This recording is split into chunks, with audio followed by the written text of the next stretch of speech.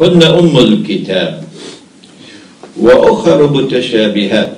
But there are other verses which are not muhkamat, and these verses are described with the word mutashabihat. هن وأخر متشابهات فأما الذين في قلوبهم زيغ, but those in whose heart there is crookedness, زيغ,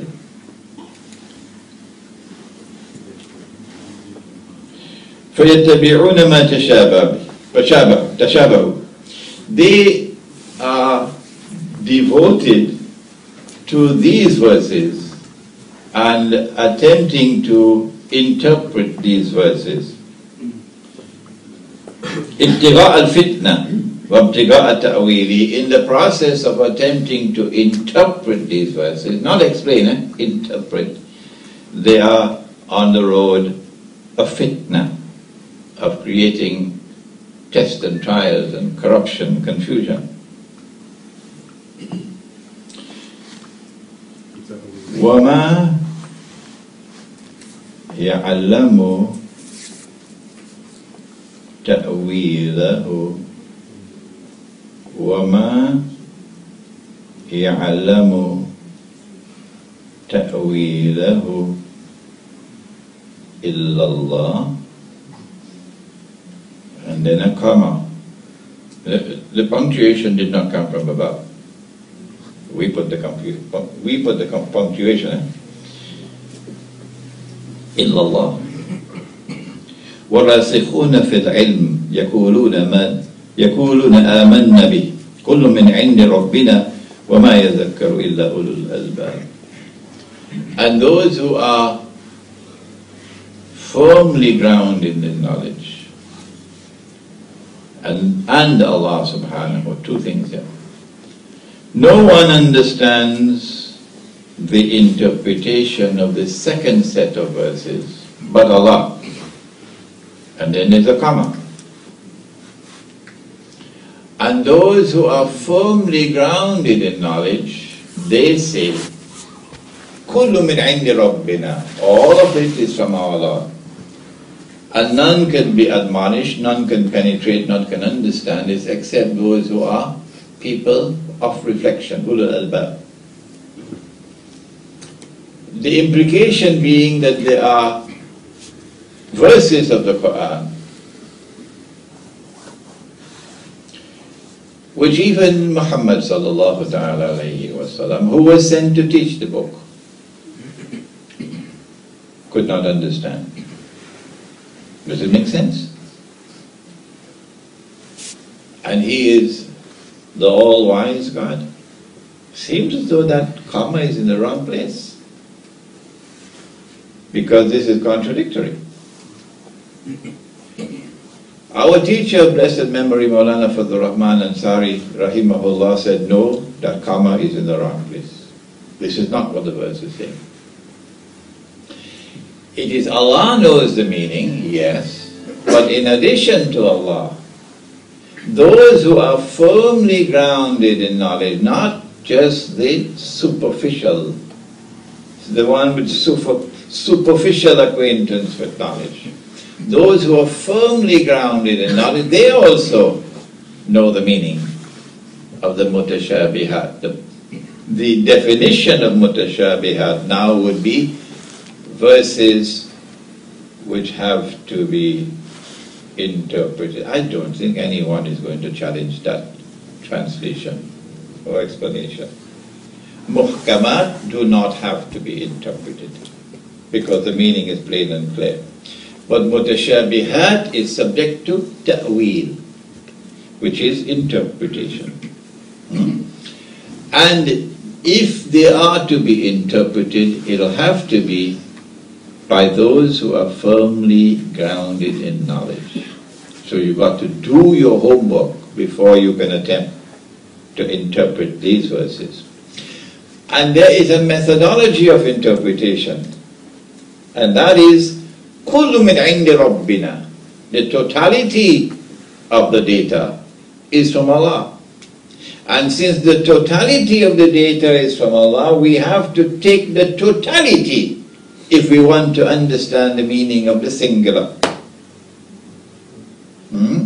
You have to study the whole, and you also have to study what the Prophet ﷺ said in explaining what is in the Quran. And after you have sat down with the totality of the data, trying to bring it together into a meaningful, harmonious, organic whole, then you might be able to discover the thread which binds it together. But as every scientist would tell you, every eminent scientist would tell you, that the great discoveries of science came after they had done their homework. They had burnt the midnight oil. And then one Sunday morning, perhaps sitting underneath an apple tree, like a flash, the answer came. An intuitive grasp. And Newton understood gravity. You know the story. An intuitive grasp, and electricity was discovered. That intuitive grasp is the introduction of Nur. In other words, spiritual insight. And Allah blesses you. So with an entirely rational inquiry, which must be conducted, you are still in need of another component, namely internal, intuitive, spiritual insight. But then Allah speaks in Surah Al-Isra, and Sheikh Ali Mustafa and myself have been pondering over this verse for some time now. وَكَانَ ذَلِكَ فِي الْكِتَابِ مَسْتُورًا. You know the verse about every town and every city is going to be destroyed, including Cape Town. وَإِن مِّن قَرْيَةٍ إِلَّا نَحْنُ مُهْلِكُوهَا قَبْلَ يَوْمِ الْقِيَامَةِ أَوْ مُعَذِّبُوهَا عَذَابًا شَدِيدًا وَكَانَ ذَلِكَ فِي الْكِتَابِ مَسْتُورًا. So there are verses of the Quran which are covered, mastur, covered. When Allah chooses to raise the cover, only then those who are doing the homework and attempting to take the whole and locating the thread which binds it, then will we understand that the verse in Surah Al-Ma'idah is actually saying, يَا أَيُّهَا الَّذِينَ آمَنُوا لَا تَتَّخِذُوا الْيَهُودَ وَالنَّصَارَى أَوْلِيَاءَ بَعْضُهُمْ أَوْلِيَاءُ بَعْضٍ. O you who have faith in Allah, do not take such Jews and such Christians as your friends and allies in an alliance, whether it be NATO or CENTO or TOPITO. Do not take such Jews and such Christians as your friends and allies who themselves are friends and allies of each other. And if you do that, you belong to them, not to us. وَمَنْ يَتَوَلَّهُ مِنْكُمْ فَإِنَّهُ مِنْهُمْ. If you have a better translation of the verse, let me know it. We never understood the verse this way. Never. Until the cover was lifted. That the Qaryah is Jerusalem. How does it begin, the ayah?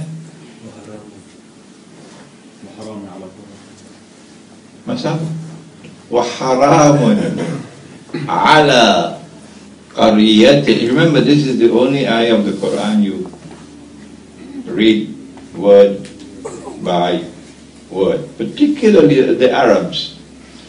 When they hear it as though they're hearing it for the first time, because it's always recited so it's a speed. وَحَرَامٌ عَلَى قَرْيَةٍ أَهْلَكْنَاهَا أنهم لا يرجعون حتى إذا فتحت يأجوج ومأجوج وهم من كل حدب ينسلون. Which Qaryah? Every single tafsir of the Quran to which you go gives different answers, but none has given Jerusalem. And yet today there is a growing recognition, every day it's expanding, that it is indeed Jerusalem. But you could only come to the conclusion that it is Jerusalem with that methodology of the totality of the data. And so now we recognize the necessity of internal, intuitive, spiritual insight as an essential component in the study of the Quran. Now some companions of the Prophet ﷺ were traveling, and evening time came. And the Arabs are famed because they are from the seed of Ibrahim alayhi salam. They are famed for their hospitality. I don't have the time, the chairman is going to pull up my socks, but I could tell you some stories about Arab hospitality. It was evening time when they came across a tribe which was still worshipping the idols.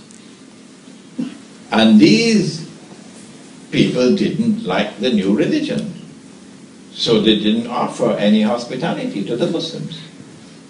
Okay, so we settled down for the night. In the middle of the night they came knocking at our door, maybe tent. Brothers, brothers, wake up. The chief of our tribe has been bitten by a snake. And we don't have any medicine. If we don't treat him, he'll be dead by morning. This new religion of yours, do you have anything to help us out? We said, well, since you offered no hospitality, you're going to have to pay for it. So they asked how much. We said 100 sheep. They said, deal. One of the Muslims then went and he recited Surah Al-Fatiha and blew on the chief, and he was cured. I have to be soft now because there's some Jamaats don't like to hear this. He blew on the chief and he was cured. So we collected the 100 sheep. We went back to Medina. And then we went to Nabi Muhammad alayhi salatu wasalam and said, "O Messenger of Allah, this is what happened. Can we keep the sheep?" So he said, well, people were rewarded for less than what you did. Keep the sheep, of course, keep it. But how did you know that there is ru'ya? And in this context, ru'ya will be spiritual healing. In Surah Al-Fatiha, how did you know that? And then he went on to say that in Surah Al-Fatiha, there's a cure for every illness. So now it's time for us to scratch our heads and begin to think. It's a good thing to think. In Surah Al-Fatiha there's a cure for every illness. But only He is the Shafi. Only He cures, Allah subhanahu wa ta'ala. So the implication is that the recitation of Surah Al-Fatiha must reach Him. And if it reaches Him, then every illness can be cured. Well then, how does it reach Him? Answer, it must reach the arsh. And we know many things about the arsh. For example, وَكَانَ عَرْشُهُ عَلَى الْمَاءِ. We know that His arsh is resting on water, or is on water. So the recitation of Surah Al-Fatiha has to reach the arsh. And if it does, it can cure any illness.